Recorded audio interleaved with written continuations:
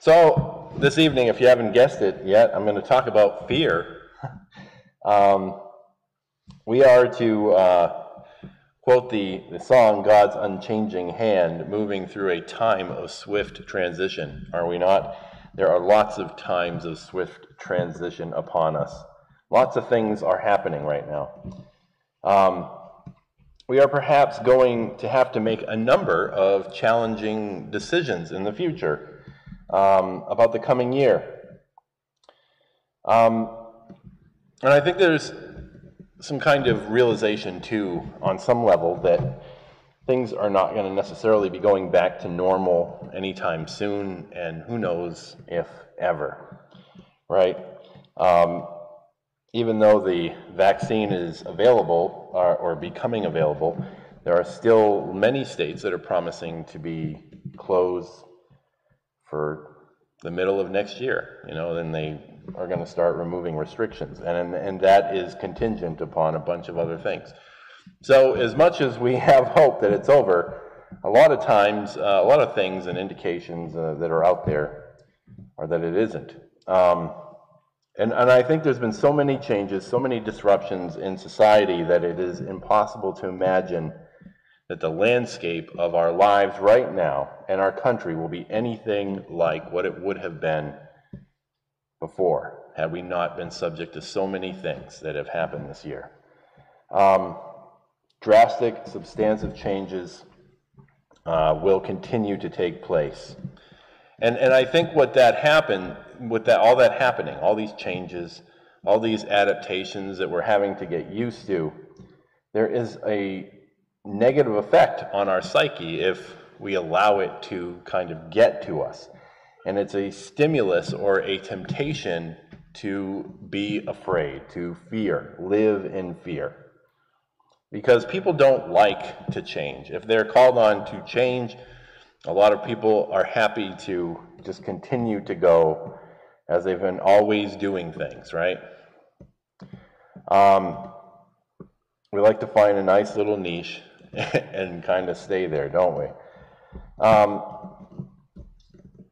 Talking about fear, though, not all fear is bad. As a matter of fact, there's some fear that is good.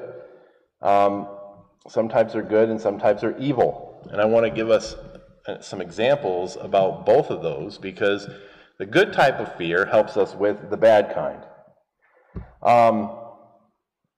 Let's first look at a good type of fear, and that is the admiration for God and of Jesus. And this would be considered healthy or righteous fear, right? Job 28:28 says, "And to man he said, Behold, the fear of the Lord, that is wisdom, and to depart from evil is understanding," right? This type of fear is not the type that is anxiety-inducing. It is not cowering in your basement or screaming irrationally, trying to hide under your covers, right? It's not that kind of fear, right? The righteous fear is actually an antidote against the fear that is that way, that is sinful. So what does this fear look like?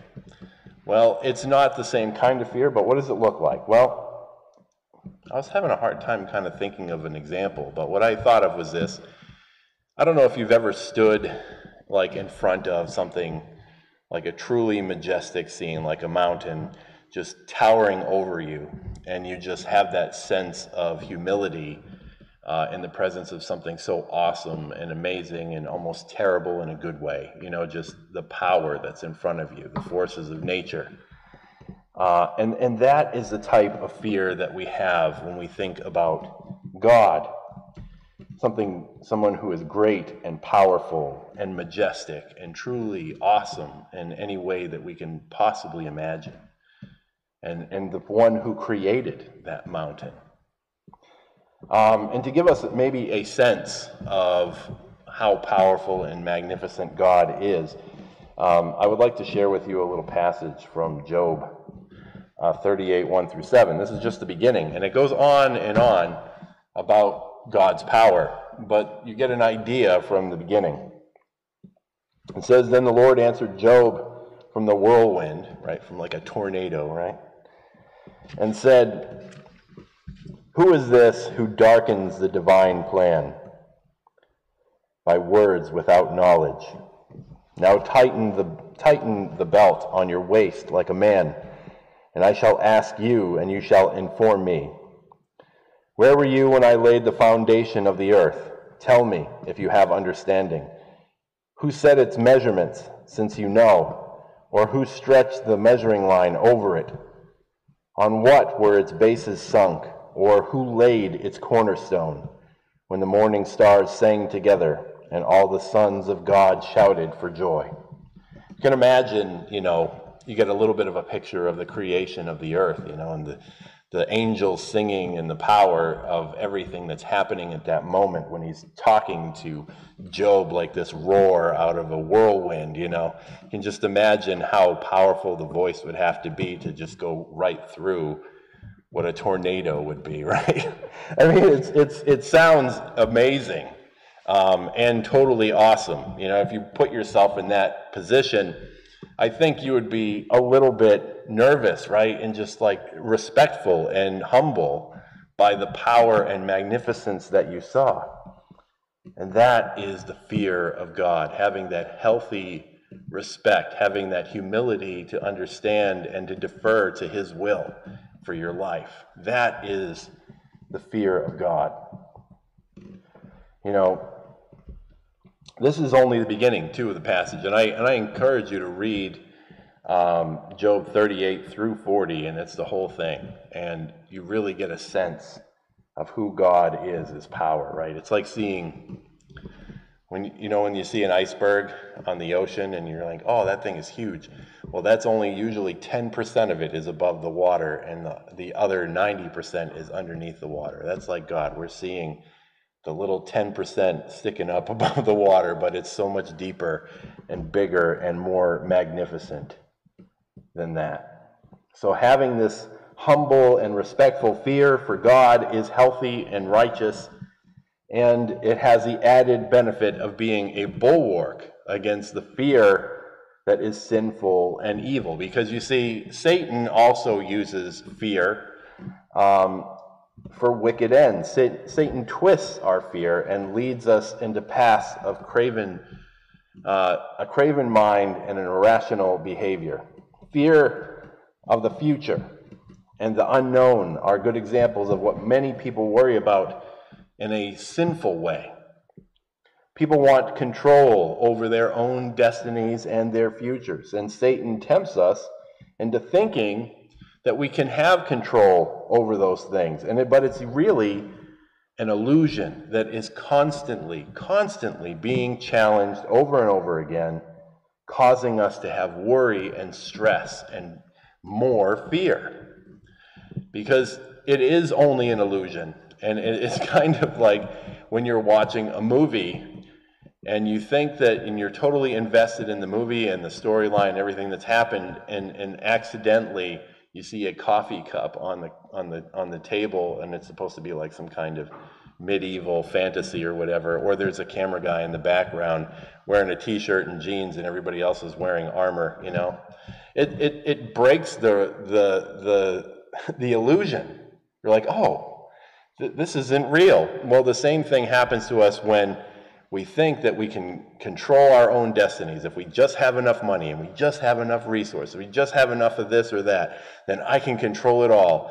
But then reality pokes itself in. And Satan knows that reality will cause us more fear, more worry, and more rejection.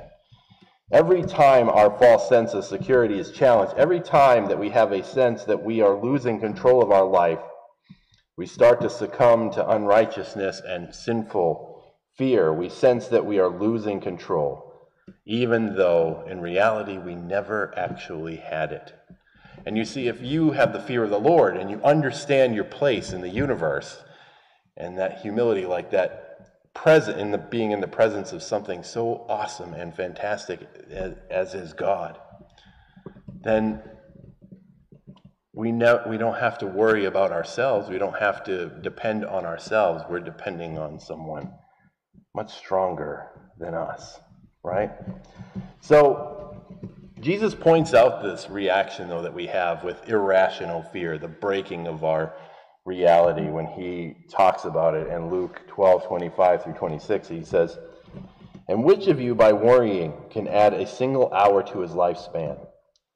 If then you cannot do even a very little thing, why do you worry about other matters?" He's saying, why? What can you do? You don't have control, right?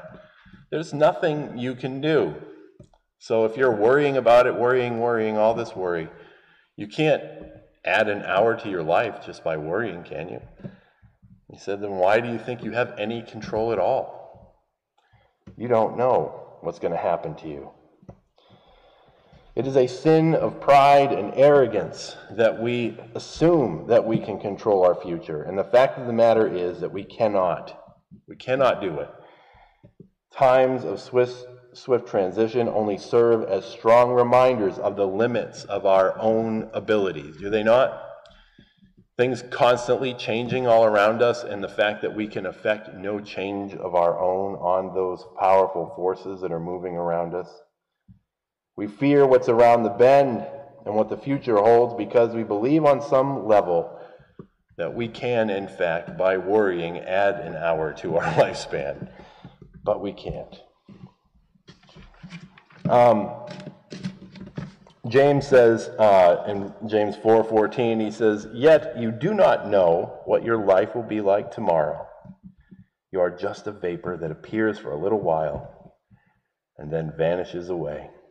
He says, you can't control things. It's not up to you. I think a lot of times we think we're super important, we can do these things, but we can't. And the reality is, when we get into our car, at any given moment, we could lose total control, get hit by a drunk driver, and that would be the end of it. There's nothing we can do about that. We could stay in our basement, stay there all day, never leave, never get out from under that. Our control over our life is an illusion. It will always be an illusion. And what does it accomplish? To fight with every breath to maintain the next one. How is it good to live a lie?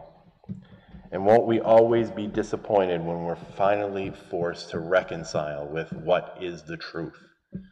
These are all things that are out there with this fear. You know what? I think of it kind of like living on credit cards, right? You have this illusion of massive wealth. So, these credit card companies, even if you're dirt poor, they're like, you know what, we're going to give you a limit of $20,000 on this credit card. And then somebody just, has some QVC binge and goes totally nuts, Does anybody watch QVC anymore? Is that a thing? Amazon, right? But they just blow $20,000 in 20 minutes on Amazon, whatever. And they have the illusion of all this power and wealth, but then the money runs out, and then the illusion is over, right? And then comes the reality, which is you owe $20,000 to this credit card company, plus interest, so you actually probably owe, after all the compound interest and everything, $50,000, right, or whatever it is. That is what it's like to try to control your own life. You have this illusion like you can do things, like you have all this power, like you can influence whatever it is in your life. But in reality, you could die tomorrow. There's nothing you can do about it. And so and every time that reality is challenged, that fake reality is challenged, we have fear, we have worry, we have anxiety. It is a stressful and terrifying prospect to sit in fear, waiting for the inevitable, and having no answers. It is in times like this, though, when we need to realize that our hope is not lost, right? That's when our fear in God comes into play. That's when it becomes very important. That even though we can't handle the future or what will happen tomorrow, there is someone who can, right? The creator of the universe, someone we should have feared and respected from the start, from the beginning. Right? Someone who set the foundations of the world and can speak out of the power of the whirlwind. like it says in Job, right? The answer to irrational and sinful fear is the fear of God, respect for God, because God is in control, and by His grace, we're extended eternal security. All of us. By the power of God, all of us have the opportunity of eternal life. In God, we should trust. In God, we should rely. And on Him, we must depend. That is essentially the message of Jesus. Seek God first, right? Seek His awesome power, and don't get consumed with all the worries that come up in your life. Here, let's look at one more verse or passage about that. It's from Luke 12:29 through 33, where it says, "And do not seek what you will eat and what you will drink, and do not keep worrying, for all these things the nations of the world eagerly seek. But your Father knows you need these things. But seek His kingdom, and these things will be added to you. Do not be afraid, little flock, for your Father has chosen gladly to give you the kingdom." Seek first the Lord, right? Seek first the Lord, His kingdom and His righteousness, as it says in Matthew. Respect Him. Live in awesome fear of God, and He will protect you and shepherd you. He will guide your life. He will provide light for you in your darkest hours. He will protect you in the depths of your fear. You just need to let go of yourself. We all do. And latch on to God. Live your life for God instead of for ourselves. And see the change that He will make in your life, right? Job 28:28.